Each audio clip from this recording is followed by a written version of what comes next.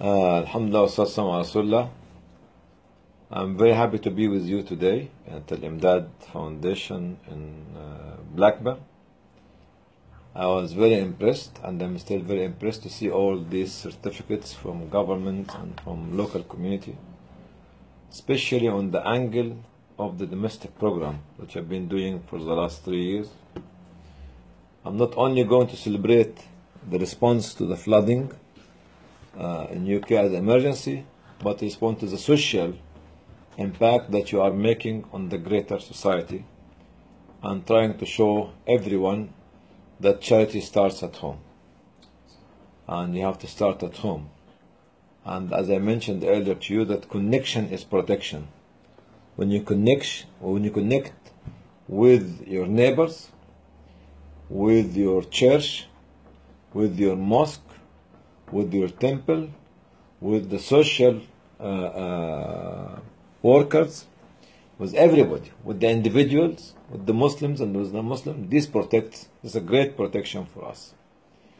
And this is a message that we want to carry to the mosques, start with, because I've got nearly 2,000 mosques.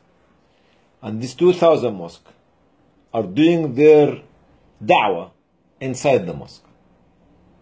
And da'wah is not bayan, it's not a speech, it's not an advice, a maw'idha. It's not a good fairy story by great people who died 1,000 years ago, or 1,400 years ago, or 300 years ago in India and Pakistan. Da'wah is when you help and save your neighbors, no matter who the neighbor is, without looking at him that you want him to become a Christian, you want him to become a Jew, you want him to become a Muslim. Nothing to do. Okay? Just convey the social message of Islam, the civil message of Islam. Okay? And this will make the impact on us and on them. Because when we feel that we are having a responsibility and the duty to make the da'wah, we help the elderly, we visit the sick, okay, we build the community, we defend the vulnerable, we protect the young girls and the young boys, okay, and we support anyone and leave the rest to the creator of humanity, not the creator of one sect of humanity, because God is the God of humanity. Allah is the Allah of humanity. So that's what I'm very impressed by what you're doing, and I'm a little bit not very happy with what the mosques are not doing. The mosques are enshrined inside a territory of the boundary of a building. You have to come out to learn the scale of learn about the scale of the problem, the social problem of our marriage and divorce in our community. Runaway boys and girls from home. But the girls and boys who do not finish education. Okay? The unemployed will become disenfranchised, and they become radical and the extremist.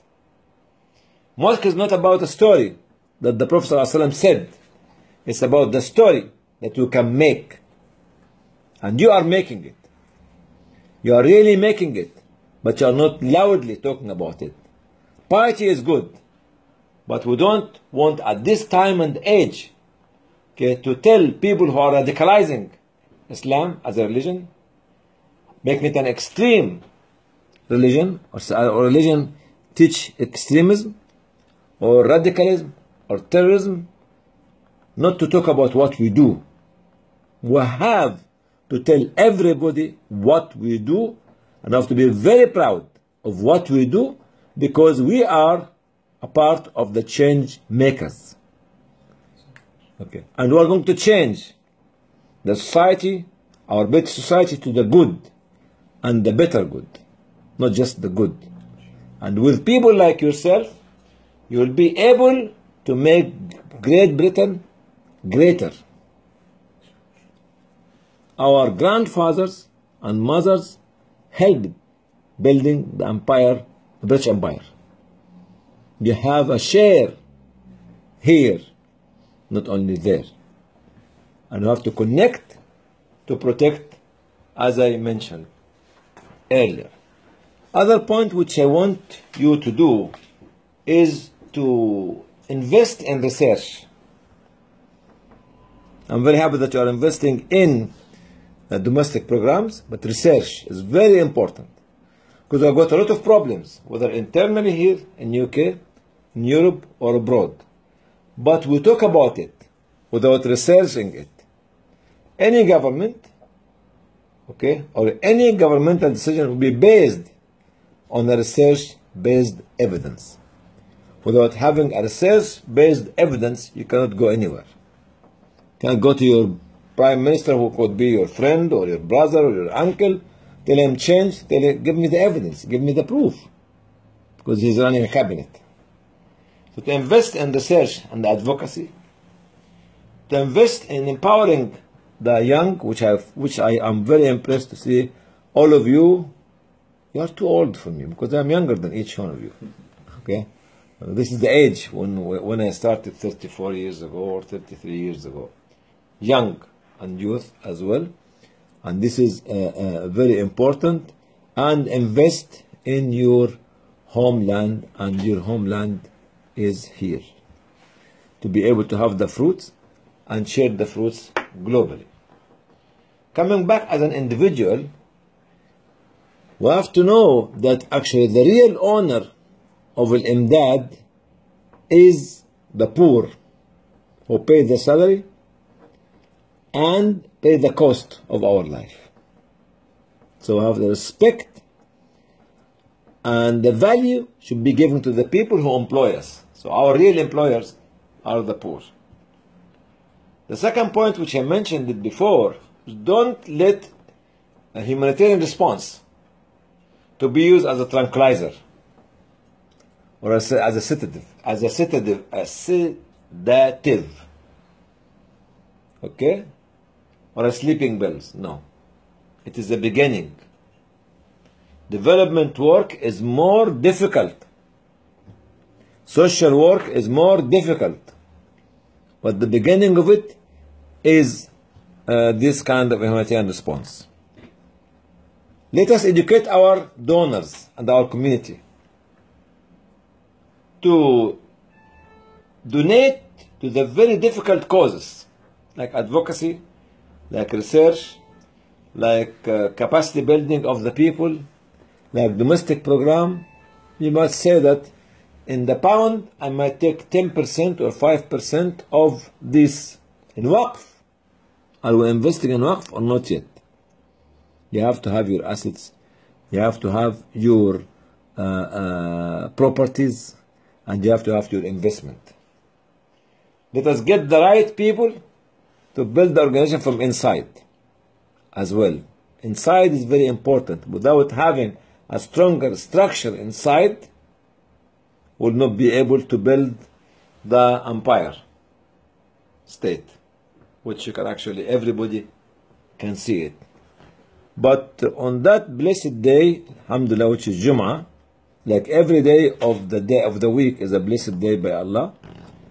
And I am, what do you call it? I became more, problem that when I become more excited, I'm a man who is always excited. But when you put me more excited, you may have a problem with the people who are going to meet me later on. So you empowered me, you made me more enthusiastic and more excited what you have been doing. I'm very happy to see that you have a radio, which is outreaching to millions of people in different languages, okay, which is behind me.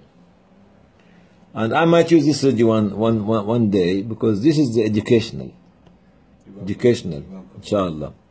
And so that's so you are looking ahead, looking forward, and always build a solid foundation underneath your feet to enable you to stand on a very solid ground and build the multi-story, multi-dimensional, multi-diverse organization to help the society here and there. But to conclude, I'm very, very happy to see what you have been doing locally. And this should be something be echoed in MCF as an organization, or other organization who their budget maybe 4 or 5 or 6 times as big as your budget. And thank you very much for motivating me. I'm trying to find this one. I'm motivated now. See, I came sleeping, but now you motivated me. So my God, what my wife will see me when I go back this afternoon, I should be, oh, you're not the same man. Somebody gave you an injection, maybe some what do you call it?